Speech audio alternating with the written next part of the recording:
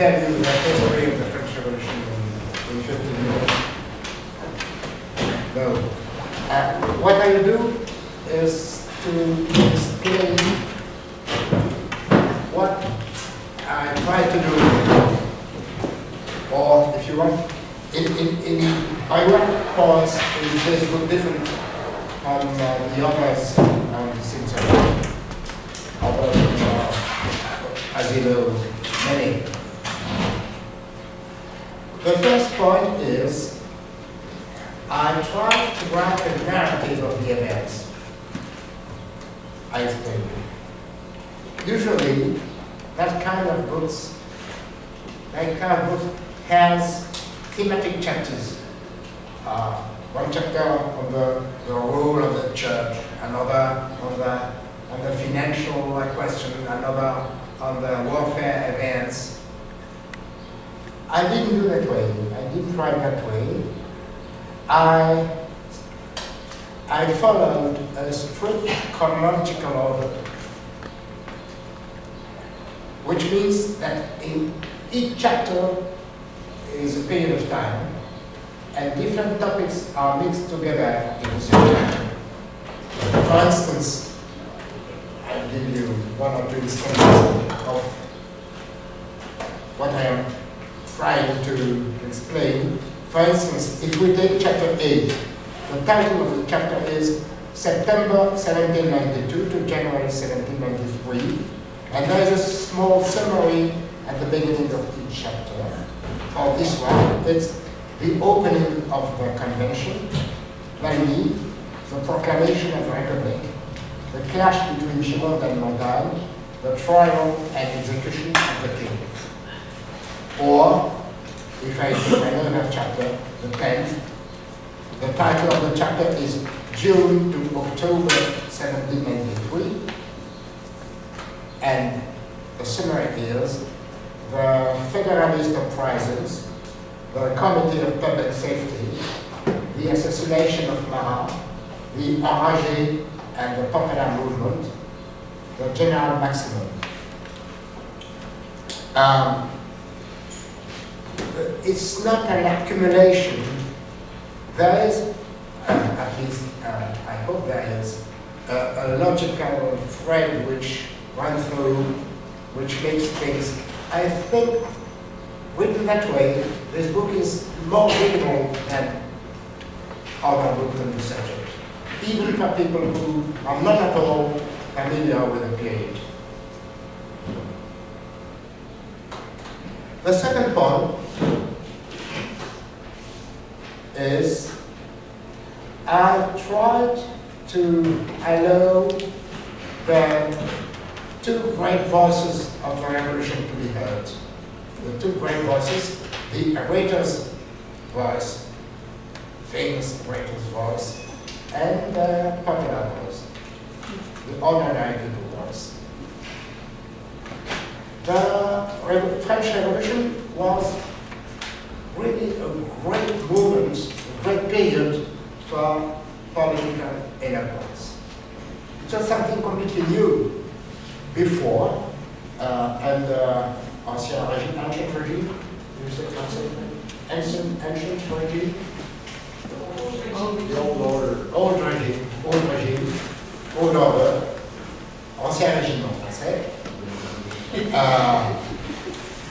There was no public speech. The king didn't speak in public. To whom could he have? Nobody, no audience. The only eloquence at that time was religious. The great sermons, the great funeral orations by Bossuet and others. That was the eloquence, but public eloquence, there was no, because there were no audience. In the country, during the revolution, the great political speeches by Robespierre, by Danton, by Saint-Just, they were political events. If we take, for instance, the great speech by Danton in September 1792, when the military situation was almost desperate, the speech in which he said that famous sentence, de l'audace, encore de l'audace, toujours de l'audace, et la France est sauvée. We must dare again, and France is saved. That was a shock, which prepared the victory of Vandy a few days later, yes. These speeches by famous orators, we can find out there very easily. They are collected in books available in every good library. It's easy, which is not the case for the speech of ordinary people. What was said in the streets is lost, of course. Not completely lost, because there were spies who noted, reported verbatim, word per word, what they heard in the streets. And some of these reports have been preserved, but it's small. But street was not the only place in which ordinary people, like you and me, could be heard. Sorry. There were clubs for popular audience, not so much the famous Jacobin, which was quite a high-level club, but the Cordelier, the other one, the other big club, the Cordelier, was really a popular assembly. Everybody could speak there, even women, which was not the case in the Jacobin. And many insurrections, many important decisions, many important events were discussed and prepared in this famous club of the Cordelier. Danton and Marat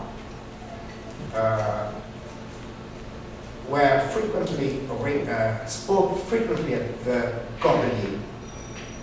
Not Robespierre, not Saint-Just, not Desmoulins. There was a class difference between both clubs. But fortunately, there was another place in which the popular voice could be heard and was heard. It was the National Assembly itself, mainly the convention.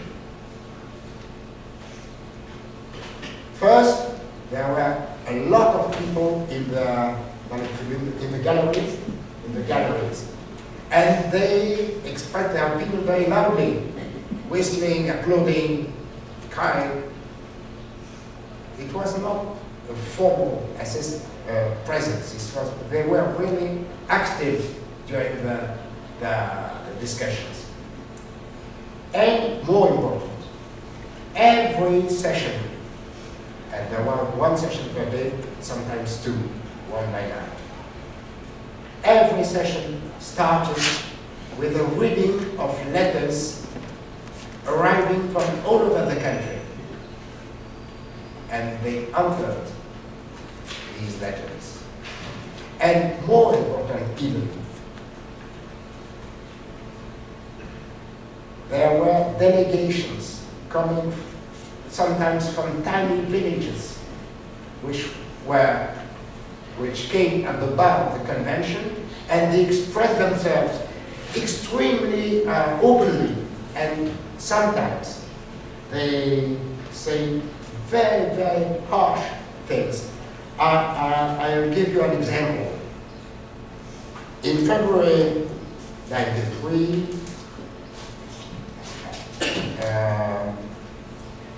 I think, yes.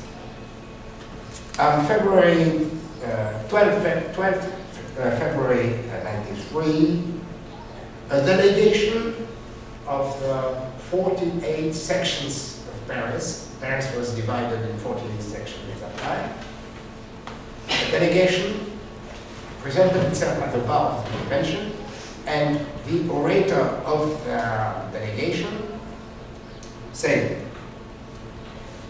"Citizen legislators, it is not enough to have declared that we are French Republicans. The people must also be happy.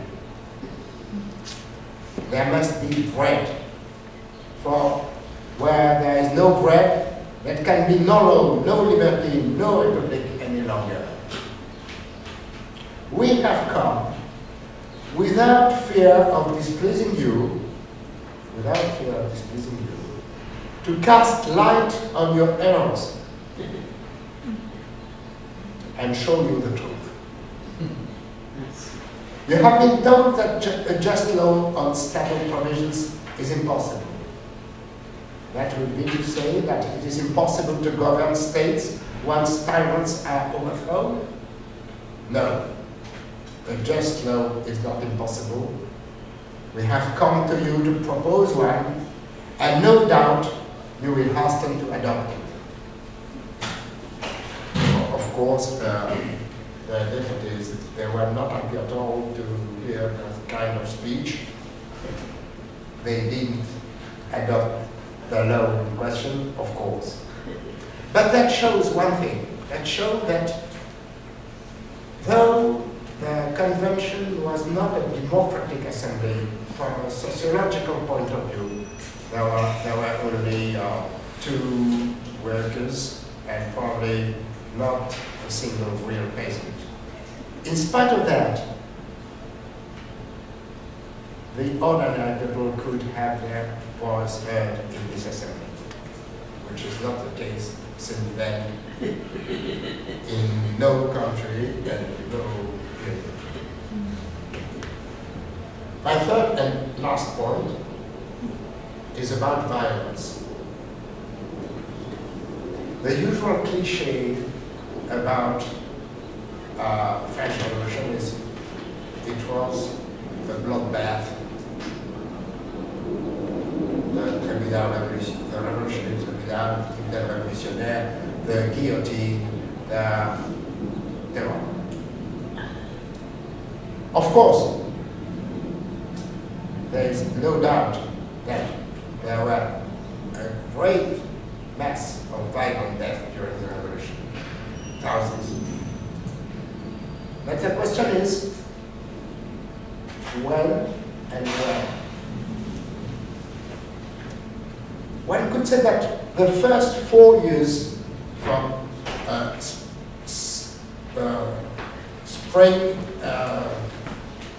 89 to summer 93, the first 4 years were not, I shouldn't say non-violent, but there were no mass killings during these 4 years. If you put apart the storming of the Bastille in July 89 and the storming of the Tuileries, the end of the royalty, the monarchy, in August 92, if you take apart these 2 days, the violence was the responsibility of the forces opposed to the revolution. The famous massacre of Champ de Mars in July 91, in which the crowd peacefully gathered to sign a petition was gunned by troops gathered by Lafayette and Bailly. The real mass killings started in summer 93, and they were closely related to warfare events. Why so? For a reason which is clear. The leading generals, the big chiefs of the army, Dumouriez, Lafayette, they betrayed. They passed to the enemy camp. And that phrasing created an atmosphere, a climate of paranoia, of general suspicion. And that climate brought a lot of people in front of the Tribunal Revolutionnaire. But having an idea, as one of you has an idea about the number of cases the Tribunal Revolutionnaire had to judge. Roughly 4,000, among which there were 2,500 death sentences and 1,500 releases. 2,500 death sentences, it makes a lot during about 1 year, from summer 93 to the end of the revolution in Thermidor. Thermidor is July 94. That makes about 1 year. If you divide it 2,500 by the number of days, 350, that makes about 8 death sentences a day. You see that? But the mass killings during the French Revolution, there were no legal killings. There were wild killings related to the terrible civil war which started at that time in spring 93. Terrible civil war in Vendée, in Lyon, in Marseille, in Toulon, mainly in the south of France, but it was a terrible civil war with deaths on both sides. That makes death by dozens of thousands, which casts a different light on the main cliché of the revolution, Robespierre and his followers leading people by thousands to the guillotine. The main violence during the French Revolution was the violence of civil war.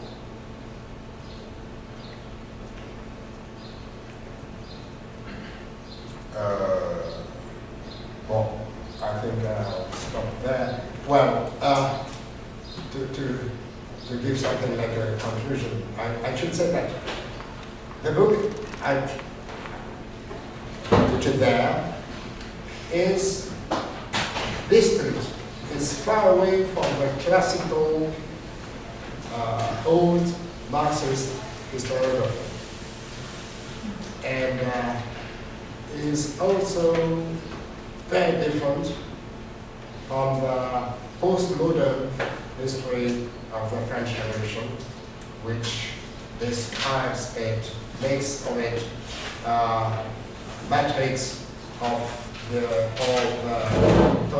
modern totalitarianism and modern gulags. So you're positioning yourself essentially in between something like Soboul and someone like Furet, or you are neither Soboul nor Furet? No, not in the middle, because when you are in the middle, you keep things from both sides. No, Soboul is special. Soboul is not bad, wasn't bad. When I say the old Marxist historiography, I mean, in fact, that guy, Soboul, he was communist, member of the party,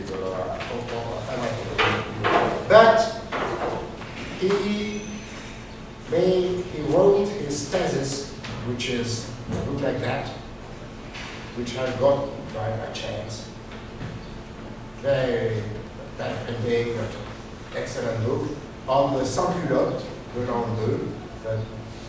and he was so involved with these people that was not compatible.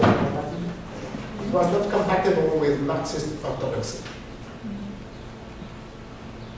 Marxist orthodoxy says that it was a bourgeois revolution, which is absurd.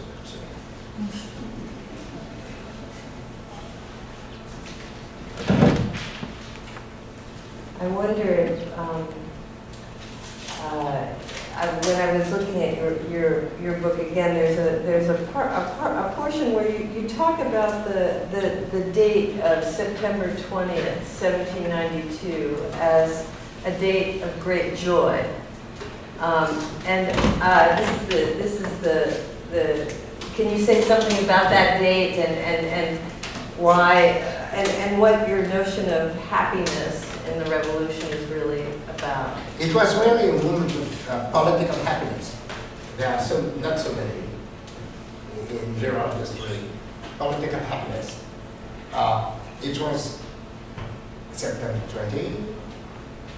The first session of the convention, which was just elected, first session, and they proclaimed the Republic. But the idea of the Republic, and the idea of to get rid of the king and all that stuff, they were so enthusiastic that they didn't even vote. They stood up, they threw their hats up, and the Republic was decided, was proclaimed by unanimous acclamation. There was one other example during the Revolution in which a decision was taken in that way. It was the abolition of slavery. The abolition of slavery was decided by the convention in 1793, and Bonaparte restored slavery with 1800. But how is it possible that a republic, which was proclaiming such an enthusiastic movement, is now, today, in a state in which the government has to make laws punishing the whistling of La Marseillaise during the football matches? How is it possible that such a great ideal is fallen so low? I think it was not a downward slope, a continuous slope. There were two stairs, which were the terrible insurrection of the peasant workers in 1848 and the Commune de Paris, which were repressed in a savage way. It was terrible. There were blood was flowing in the streets. It was something which it's very difficult to imagine how this repression was terrible. And these two events, 48 and 71, some revolutionary people had the chance, the opportunity to fight both on both occasions. These two events were the end of an old dream, the dream to see the proletariat, the worker class, and the bourgeoisie hand in hand, working for finishing the revolution, which was ended in 1794. That old dream was broken at that moment, these two terrible moments. And from that moment, what we could say that Marx said the République bourgeoise was the dictator, absolute dictator on one class, on the others. And this dictator is since then obvious under the Third, Fourth, Fifth Republic. Today, the Republic is a fetish. There's something which is designed to hide the reality being low-intensity civil war with sometimes riots, episodes of acute riots, the last being in Paris in 2005, in the Paris banlieue. And the Republic is almost every public speech evokes the Republic. At the end, or the beginning of the end, the politicians speak about the Republic. But people, normal people like you and me in France, for us, the Republic is no more anything which has a meaning.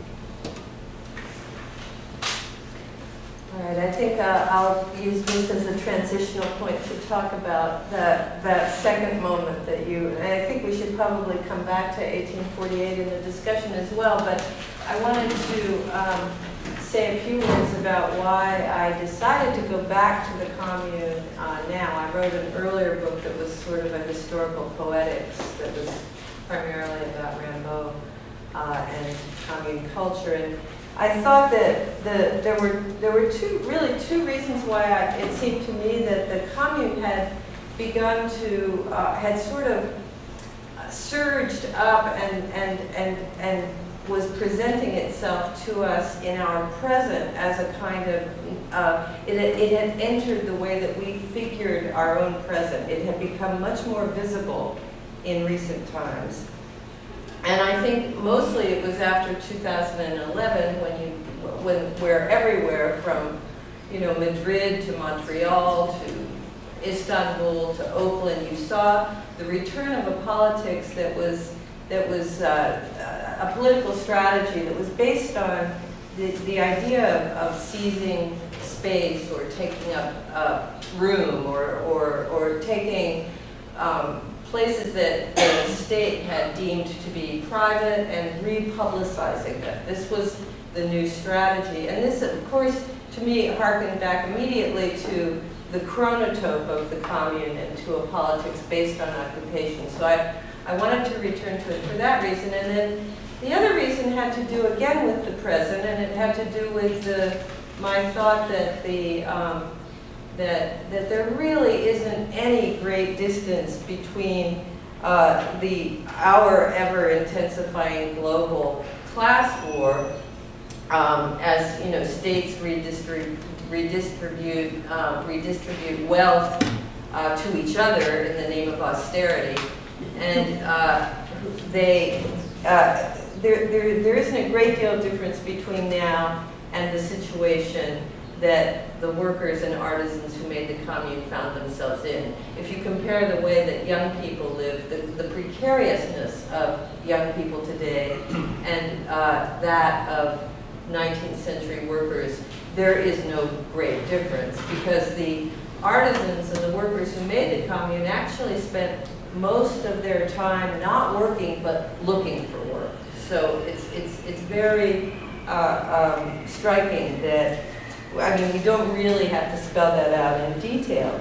So I think that the best, in a way, I don't believe that the past actually teaches us any lessons, but I do think that at the best we might hope that the class war of the present and the climate disaster that it's unleashing will actually show the necessity of creating practices and organizations that are based, as the Commune itself was, on principles of cooperation, principles of association, and that 72-day experiment in emancipatory organization might become even more visible to us today. And I think that that's why I wrote the book. The book is, in a way, my way of departing from our own struggles and starting out from our own struggles, and then possibly evoking a different past and a different future than the one that than the course that was taken by either capitalist modernization on the one hand or utilitarian state socialism on the other. And I think that there are many people that are interested in a project like that, and the Commune is actually central to that project. So, so my effort really was to go back and look at it as a laboratory of political invention, and to see it as, you know, emancipatory, ordinary lives in the midst of emancipating themselves. And you'll remember that Marx famously said they smashed the state.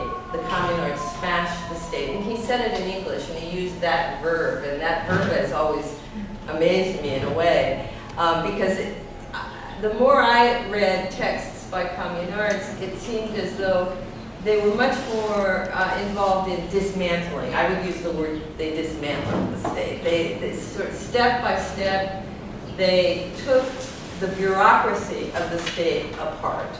And they did it in, by activating the political power of what you were talking about, of the ordinary people, or what the communard Arthur Arnoux called Monsieur et Madame Tout le Monde.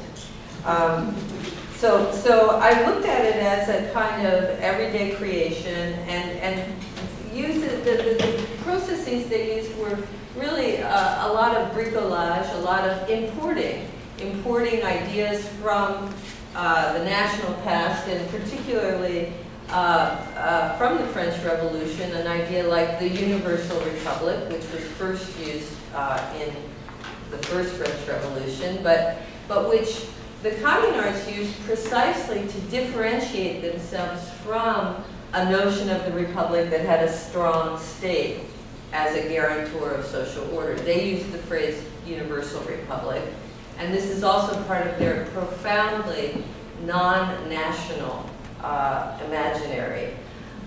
They were very hostile to the state, and they were essentially indifferent to the nation. Their preferred scale of imagination was at once much more reduced than the nation and far more expansive. So they really operated on those two scales. So my own sense of writing history, and it's interesting to me that we're both definitely amateurs here. Neither of us were trained as historians, and I would like to raise that as a question for the discussion a little later.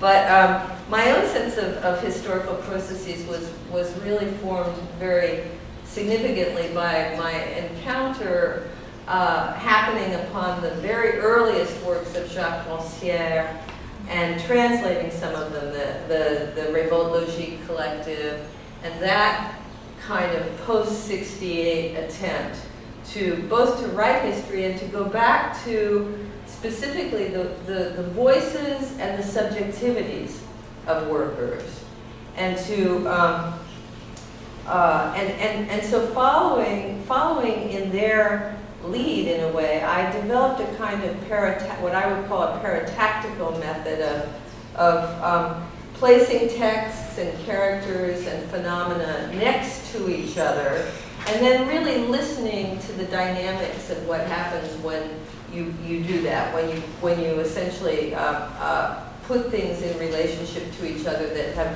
not been done so before. And this is really, I think, the only way that you can actually get at the subjectivity of people in the past. You have to denaturalize their setting. Otherwise, they appear merely as data. They are not subjects, they're just data. And so I wanted to, this involves a very conscious staging, in other words. And some of that staging is just clearing the terrain, getting rid of the old furniture that's cluttering up things.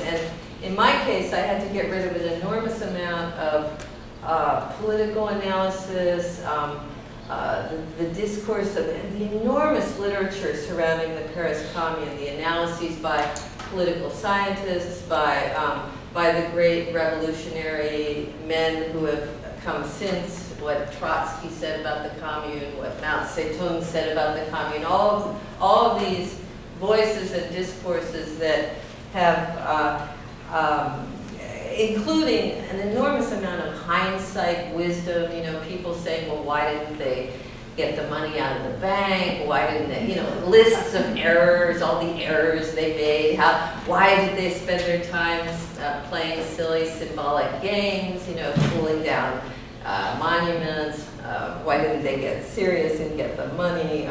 So I had to set all of that aside, and a bit, I think, as the communards themselves did when they decided to rid themselves in their city of what William Morris, who is plays a very large role in my book, called that base piece of Napoleonic upholstery, the Vendôme column. So my research definitely favored works by communards rather than works about communards. And so I really paid a very close attention that those of us trained in literature, I think, probably can do to not only to what they did, but what they thought they were doing, what they said they thought they were doing, what they said about what they wanted, what they desired, what they dreamed about, what the words that they repeated, the words that they borrowed, the words that they got rid of or abandoned. That was the sort of thing that I paid attention to. So my project was, I think, very helped along the way by my sense that the Commune had actually liberated itself from the two historiographies that had anchored it and had kept it established what it was we conceived to say about the Commune. And the first of those is official state socialism. You know, the Bolsheviks definitely needed a precedent, and the Commune became the failed revolution that the Bolshevik revolution was to be the corrective of. And that's fine, but it has always seemed to me that the fierce anti-statism of the Commune has nothing to do with what the Soviet state later became. So it's very hard to put it in that genealogy. And it's equally hard to put it in the genealogy of the fiction of the French Republic, because there is, what French history, what French national history has to do with the Commune is either completely forget it or try to assimilate it. And if you assimilate it, which is, I think, impossible to do, in order to assimilate it, you have to turn it into some sort of deluded patriotic movement, or some attempt on the part of workers to protect the young bourgeois republic against monarchist soldiers.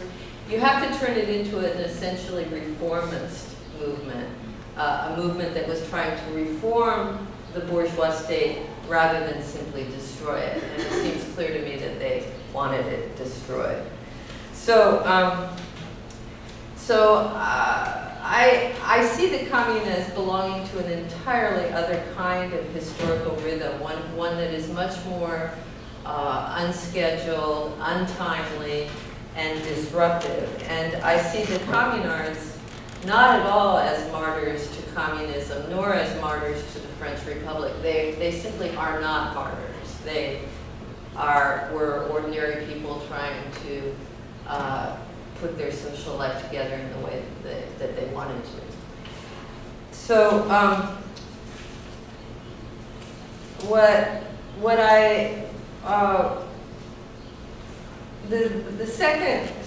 the main, I think, new dimension that I bring to the book is that, or to the question, is that, you know, the massacre is, Flaubert talked about its Gothicity, and Eric has evoked the blood in the streets. And it is very easy to become sort of fascinated by that extraordinary act on the part of the state to try to eliminate one by one and en bloc its class enemy.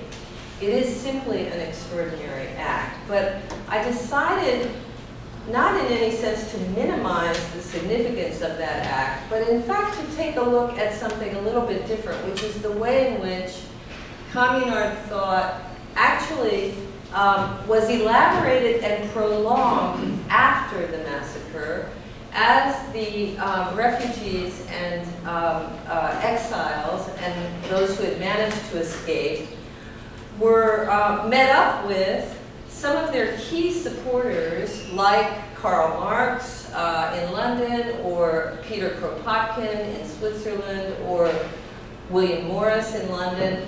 And they began to collaborate with them, they began to discuss things, they began to elaborate an entire theory about what had transpired in Paris, and they attempted to think it together with the remnants of agrarian communism that still persisted in the countryside. So it was an extraordinary theoretical and political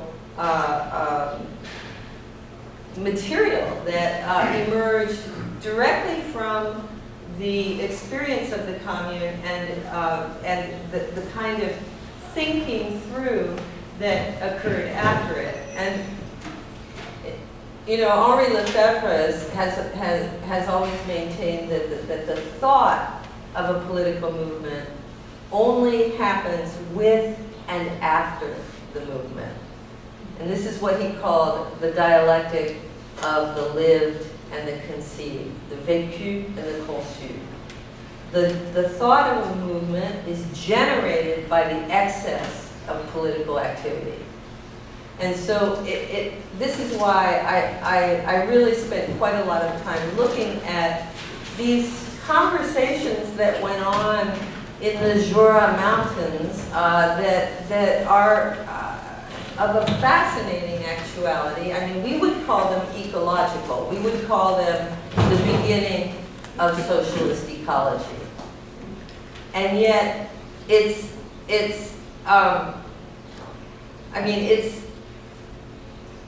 and in fact, I was struck by, you know, when I wrote earlier about commune culture 25 years ago, I wrote about Élisée Reclus, the famous communard geographer and anarchist. And at that time, he was virtually unknown except for a few French anti-colonialist geographers like Béatrice Gibelin or Yves Lacoste, and a little bit of David Harvey in this country. These were the only people that were really talking about Reclus. Now, he and William Morris and this whole sort of set of thinkers that I'm talking about are at the center of international research on, coming from ecological theory, who see in them the beginnings of an ecological thought that died with their generation and that wasn't seen again until the 1970s. And I think this is all very interesting. It's all, and it's, you know, it's passionnant, as the French would say. But the problem is that these people, the ecological people, do not make any connection with the Paris Commune, when in fact it was that incredible affirmation of a set of political principles that generated this kind of meditation in the countryside.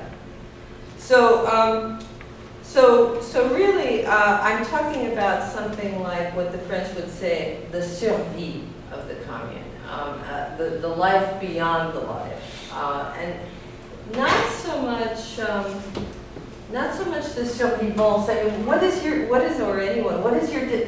sense of the difference between survie and survivance? Is there a difference? I think of Revolts as more like a reactivation, right? In the way that we might say that the Shanghai Commune was a reactivation, or even people would say that May '68 in some ways was a reactivation of the Paris Commune. But in my book, I'm much more synchronic. I'm really concerned with what transpired during the life of the communards and the shockwave that the event unleashed throughout the continent and beyond, and seeing how that you know, how the event created new political forms and new ways of thought and new ways of talking about those forms and theorizing in them. And just very briefly, I would say that what's at the center of it is a revitalization of the commune form. In other words, theorizing the commune, as I said, both the urban insurrection with the older agrarian forms, and theorizing them together according to the two watchwords of the Paris Commune, which were decentralization and participation. Decentralization, as in questions that I think are very pressing and being pondered in militant circles today. How to dismantle international commerce, how to arrive at a kind of regional self-sufficiency that is not isolationist. So something like regional self-sufficiency was very, very important. And then participation in the sense of a constant attention to the question of scale and to arriving at social unities that are small enough so that absolutely everyone is intimately involved in the decisions regarding everyday life. So these were the kinds of concerns that they spent their time on. So I will just say that to end off. Yeah, I think I'll end up with you can see that I've extended the chronological and geographical boundaries of the commune beyond the 72 days. And the reason I did that was that it allows me to show that the Civil War was not, as is usually related, an outgrowth of the difficult circumstances linked to the war with Prussia. I wanted to show something like the opposite, that the war with a foreign power was just one little moment in the ongoing Civil War, which in your mind, I think, begins in 1848, right? That's the beginning of the Civil War, which we really haven't emerged from at this point. But so what this expanded chronology allows me to show is, again, what I would point to as the non-nationalist dimension of the commune. And I'll end with just 4 examples very quickly. Just the experience, you know, there's the idea of a non-nationalist imaginary, and then there's the culture that created it, a culture that would include a figure like Eugène Potier, who we know as the author of L'Internationale, but who was a decorative artist, and a little known fact is the enormous quantity of art workers who were communards. This was an enormously important dimension to their And Potier, the work culture of a decorative artist at that point was already internationalist. People moved around constantly, they were nomadic, they looked for work, they moved from region to region, but they also moved from country to country. So you had Spanish, Italians, everyone was there. An experience like that of Elizabeth Dmitriev, an 18-year-old Russian who single-handedly created the theoretical bridge between the two most important political thinkers of the era, Karl Marx and Chernyshevsky.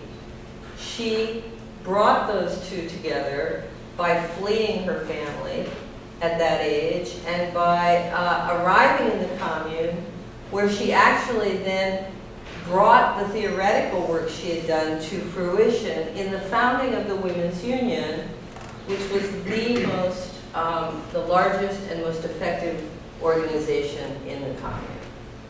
She did it with 7 textile workers, Parisian textile workers. Someone like Kropotkin, whose own geographical transversal brings together and unites the exile community in Switzerland with the exile community in London. And finally, I want to end with an example taken from William Morris, who's often considered the worst Little Englander in the world, but who in fact was Britain's most pronounced and avid sort of supporter of the memory of the Commune. To the extent that, and he did many things, but I want to talk about one small act of symbolic solidarity that he created, and that was in his novel, News from Nowhere, where it's a futuristic novel. I don't know if any of you have read it, but the narrator wakes up and he realizes that he's actually in London, and he's actually standing in Trafalgar Square, but Trafalgar Square has been turned into an apricot orchard. And which means that the statue of Admiral Nelson has been removed, and in exactly the same manner that the communards removed the monument to imperialism and to warfare, and transformed the kind of nationalistic space of the Vendôme Square into a non-national, supranational space. Morris takes it one step farther and essentially tears down the Vendôme column again, symbolically, and replaces it with an orchard. So whereas they left it as a kind of space of potential, he fills in the space with the chronotope of the orchard as both something from the future, but also something very much that harkens back to an older economy of rhythm and organic richness. So I'll end there.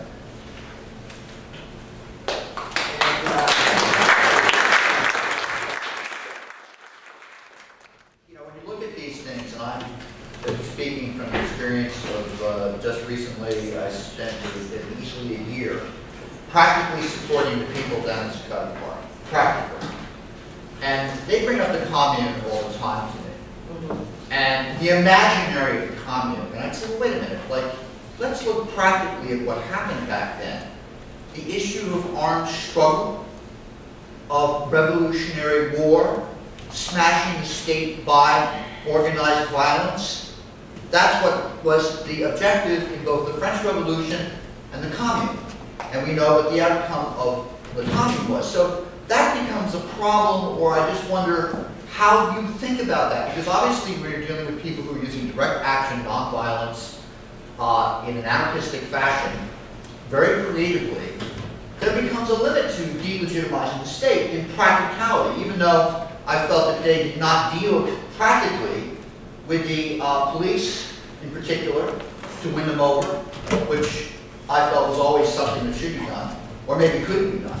But that becomes a problem talking about these things. That is, if they were crushed, the Commune was crushed by military force and the encirclement in part by the Germans as a result of the Franco-Prussian War. Now with the French Revolution, what do we have as the product of that? We have Napoleon. You know, he is someone who, you know, embraces and creates the narrative that he is the embodiment of the French Revolution after the 18th Brumaire. And so I'm just trying to throw that into the mix here because, you know, too much people, when they talk about the imaginary revolutions, they forget about the practicality of doing a revolution, which is organized violence, not, you know, writing novels or creating art, even though, of course, we know that that has probably a much greater impact to this day.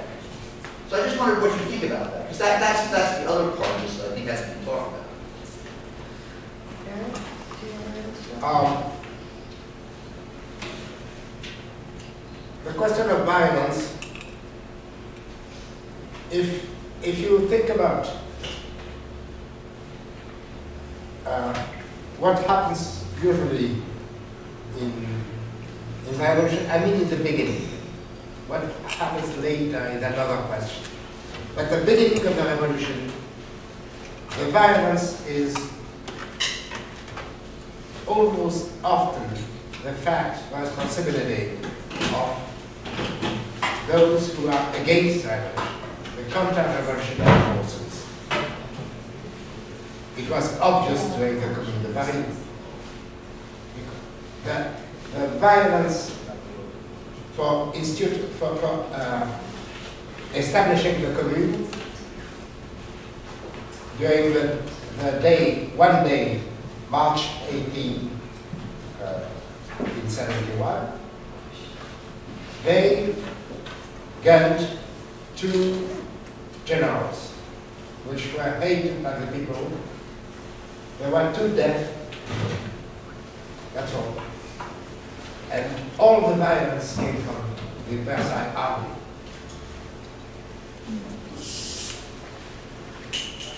That's the first response.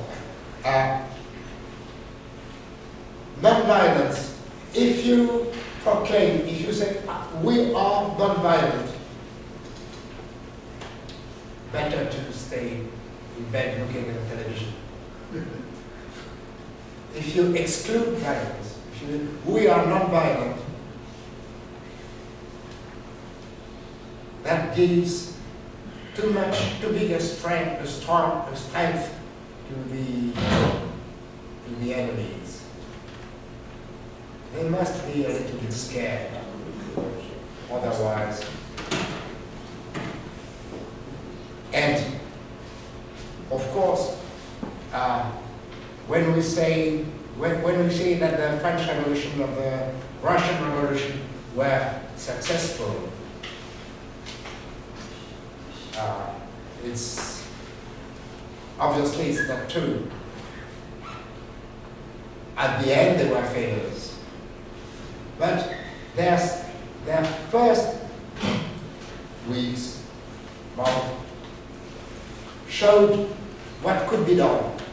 After that, well, okay, it took a wrong direction. But even the Russian Revolution, which is the paradigm, the example of something which has ended in a bloody, brutal, horrible way, the way the October Revolution evolved is completely different from the usual cliché. The idea of the communist Bolshevik party led with an iron hand by the genius of Lenin, not at all, not at all. That is a legend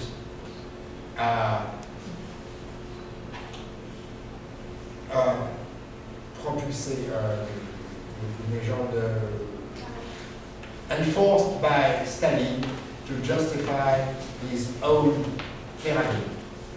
But the Bolshevik party from February to October and later, it was not at all non-democratic, homogeneous authoritarian party.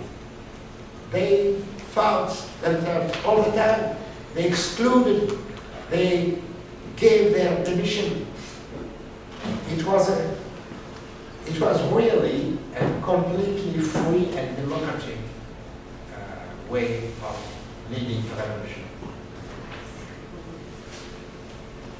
I think I would answer very quickly so we can get to other people, but I would answer that a little differently. I would say that the idea that of a failure, or you know, the idea that the French Revolution had been Napoleon, or the Commune elicited the incredible state crime that it did.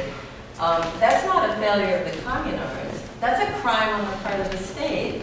And for the people that actually lived the Commune, a real liberty and a network of solidarity were realized. So you, it's not, I think, correct to say that these instances then are lessons to us now, because we live in a very, very different time. I mean, this is in other words, by putting the emphasis on something that you're calling a kind of failure, it minimalizes the sort of subjectivity of the people that actually, you know, I mean, in their minds it was a success. They lived it. And they also, in the process, disseminated a great many ideas and that are still with us today. Yes, thank you both of you. I appreciated looking at the grassroots that both of you dealt with. But my question is about that. It's about the citizen in both of the situations. And I'm sort of curious. It was wonderful, Eric, how you explained the people coming and saying what their critique was, but then calling the legislators citizen legislators. So I'm wondering if you could give us some more insight into the concept of a citizen, how that developed. I mean, that seems like a piece of the gift of the French Revolution, is the citoyen, seeing oneself, the identity, taking that identity and doing something, the empowerment of that. And then what happened with the Commune? What's that? Is there a progression? Is there something we can learn from that? Well, I think that there's a big distance that, what does it mean to be a citizen of the universal republic? That's the question you would have to ask yourself for the Commune. I mean, just that. I mean, that's something that is already very distinct and different from what was going on in the French Revolution.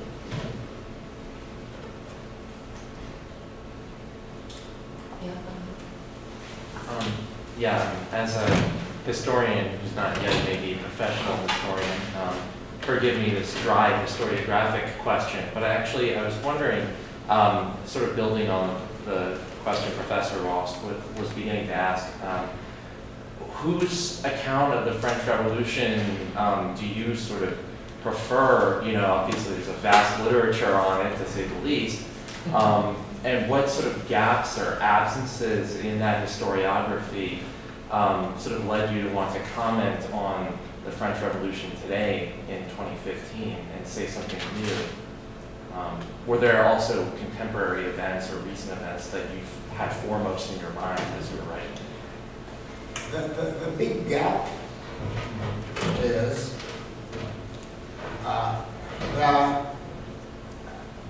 there were at that time 28 millions of people in France, of which probably 90% lived in the country, were peasants. And every history of French Revolution, including mine, is mainly concerned on what happened in cities. There are, of course, surges of paysan stories, like on the great, like on the Great Fair after the storming of La Bastille in December.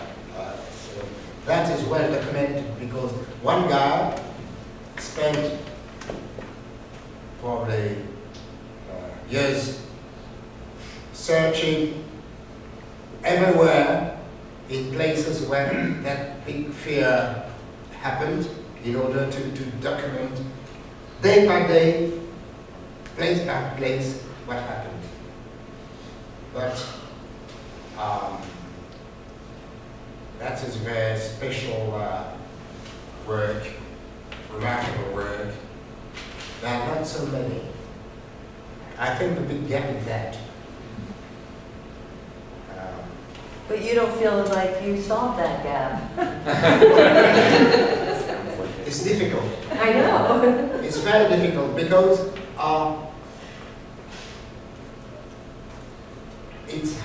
it has to be local studies, because what is in common from peasants of large corn, wheat culture in north of France, and poor guy with 3 cows and 2 goats in Auvergne. Even today. So a global study of le monde paysan, the peasant world during the Revolution, it's almost impossible to do, or in 14 volumes. I agree with your contextualizing of the violence, the terror in the revolution, and that can need to be further amplified as the many comments afterwards. The role of aristocratic uprisings, the foreign war and foreign invasion, and the large peasant uprising in the west, in the Vendée, which can explain the sense of fear that circulated among the French. However, I think your figures for victims of the terror are somewhat too low. Donald Breer, in his book, The Incidents of the Terror, indicates that revolutionary tribunals, in their official capacities, caused the execution of led to the execution of about 17,000 victims, and unofficial acts that took place perhaps included another 17 or so thousands.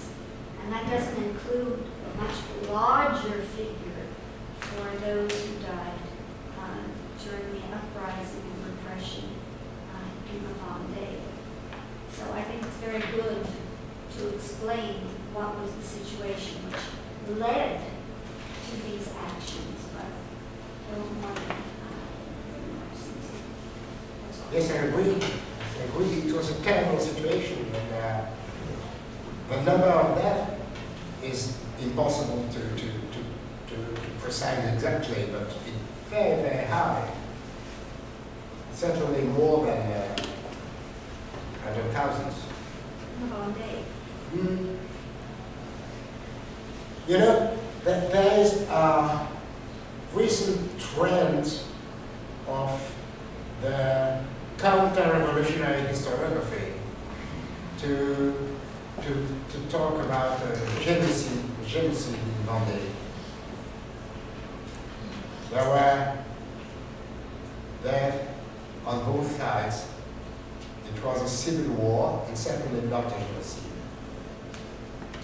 May I just one slight comment on Commune, because you emphasized how it was not nationalistic. What the Commune became is one history, but what it was at the beginning is a somewhat different history, because it did rise as the opposition of Parisians to the decision by the government in Versailles to end the war with Prussia. It arose in part because of that, but it also arose simply because they wanted to hang on to their guns. The working people of Paris wanted those guns. And also, if you begin with March 18, then you can do what you're doing and turn it into a motivation of national defense.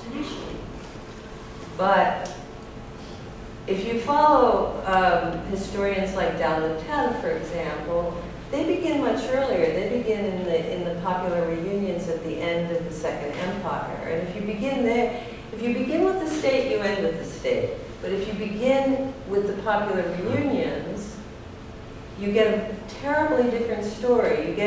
You get for the very first time the imagination of a social commune, what it would look like, what it would be like to have a government that was the participation of all of the intelligences. That may be true, but that's not what initiated the uprising. Well, how can you say that? I mean, maybe it was those. That kind of thought goes back for several decades. You can go back, indeed, to what you said earlier about the Sans-culottes view about how they and their assemblies embodied and carried out acts of sovereignty.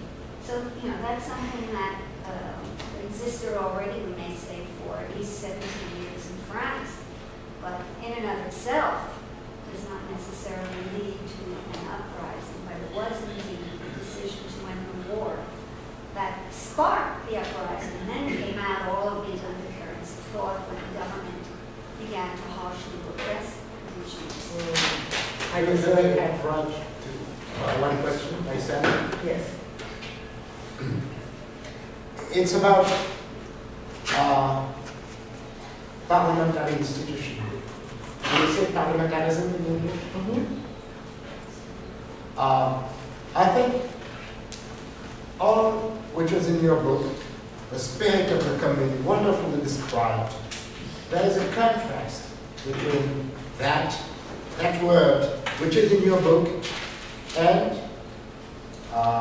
something which is not even mentioned in the book, the Conseil Général, the General Council of la Commune, which was the assembly elected 1 week after their famous March 18. Because you know, those who know the commune history know that the insurrection of the 18 was prepared, led by the Central Committee of the Garde Nationale, which was a non-elected institution. The Paris arrondissement districts, they didn't elect deputies to the Conseil, to the Comité Central de la Garde Nationale. Then you go. It was an institution of unknown people with no legitimacy. So they decided they have no legitimacy, though they didn't want to continue to run the city, to administrate the city, to make the administration, because the administration has flown to Versailles. Everything has to be done. People must eat, and so on. So they decided to go to suffrage universel, Vote. to vote. And they voted, and the assembly, Conseil Général de la Commune, there were about 80 people, among them people, remarkable people. But this assembly took important measures. Some of them are in the book. But they behaved like any assembly. They split in the majority and the minority, who spent the time fighting together, and they were unable to organize the defense of the city. So I think my feeling is one of the main causes of the defeat, the final defeat of the Commune against Versailles is parliamentarism. There is a journal official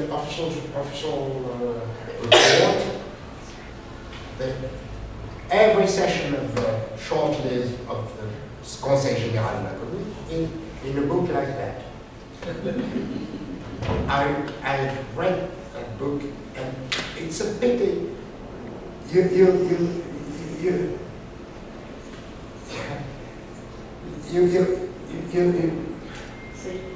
want to say then, stop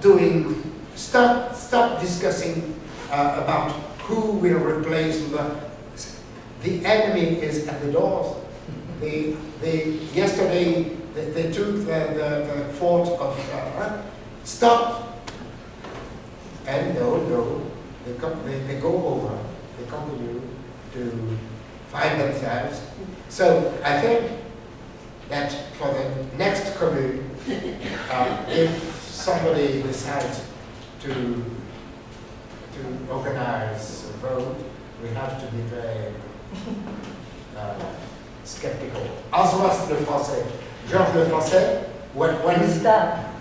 Gustave le Français,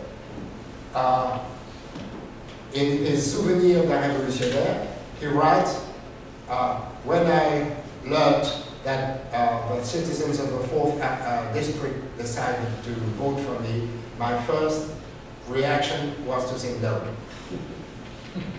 But after that she accepted, and he was the first elected president of the Conseil Général de la Commune.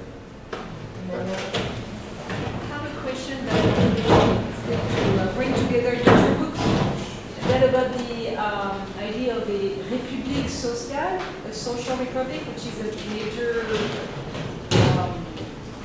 motto or whatever, affirmation or utopian desire of the Commune. And it's true that today I was very, struck by the fact that you're absolutely right. Today when you say republic in France, or any French person feels like it's an old idea with very little political power, something that evokes very little, partly because it was in hijacked, as you said, by the Third Republic, by the opportunists of the Versailles, the people who have crushed the Commune. So I was wondering, in this idea, like you don't want to place the Commune into this,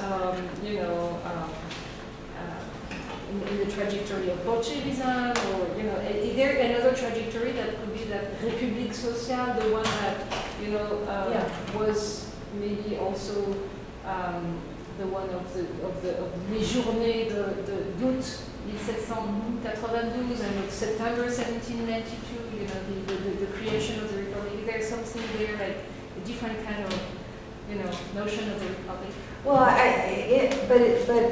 it's almost not a republic, because the social republic is the universal republic again. So it is this kind of strangely, non-national sort of imaginary, and it's got the internationalist horizon, but also a very strong sense of local autonomy. So that's how I would describe it, and so that was the desire. But there's an enormous difference from the imagination of that kind of universal republic and the Republican universalism that in fact came in with the Third Republic, and so in that sense, I think that the massacre is the founding act of the Third Republic. It's the thing that it's not the communards that saved the Republic. It was the massacre that saved that particular what the Republic then became. So yes, I would keep not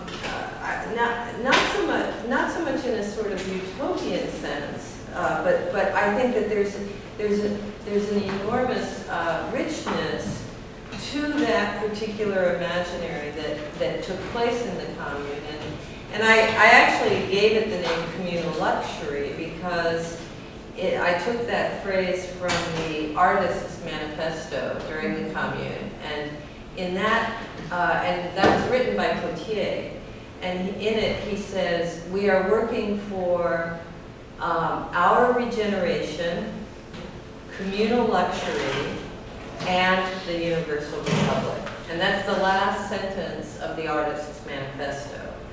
And it seemed as though by communal luxury what they meant was something like public beauty, something like, you know, making public spaces better, or letting people have the right to work and live in a space that's agreeable, or, you know. And this can seem minor, but in fact, if that were the case, you know, this is already, again, the beginning of an ecological program. It's the beginning of a, but more importantly, maybe it's the beginning of a whole transvaluation of what a society considers as wealth, or what it considers as something of value. And I think all of that is at work. And so you have the idea of local space and beautifying it, but that does not mean a retrenchment into the municipality at all, because it's communal luxury and the universal republic. So I think that fortunately for us, some people did survive the Commune, and fortunately some of them were literate, and many of those wrote books about what they thought they were doing, and it's an amazing literature. And the book you just mentioned, Souvenirs d'une Révolutionnaire by Gustave Le Français, is wonderful. It's one of the best. I think that we can maybe take one last short question, and then I think we're going to have to wrap it up. And copies of both books are for sale here as well. So one last short question. Short question. You both seem to have found or heard the voice of the people, and you liked it.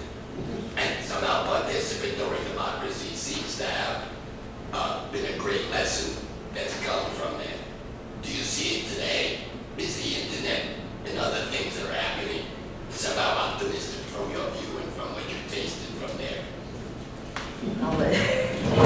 I am not sure I got it. Do you hear the popular voice today? Is that a fair? Well, or is it in the internet? Is it possible? Is Is it again possible? Well, Does it seem possible in what's happening, in what there are signs of? Well, certainly, certainly. In songs, music, in graffiti,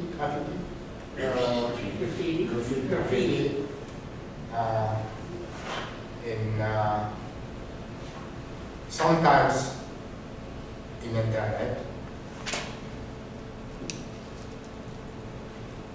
Popular voice in France, I don't know here, but it's sectarian. Public popular voice though.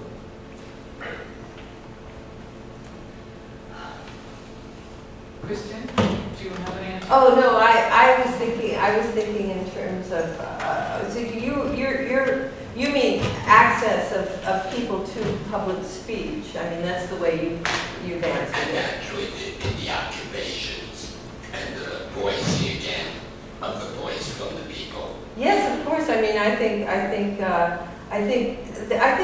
that strange vision of a kind of internationalism is actually what's going on in something like Syriza now. You could make that argument. I mean, I'm not sure I'd be the person to make it, but it could be made that even if something like the Troika makes it such that Greece has to drop out of the euro, the trick is that is not at all a nationalist response. That's actually an internationalist response. Because there's nothing internationalist about the Troika or the World Bank. I think the conversation could go on, but we'll end there and just thank both of you very much for your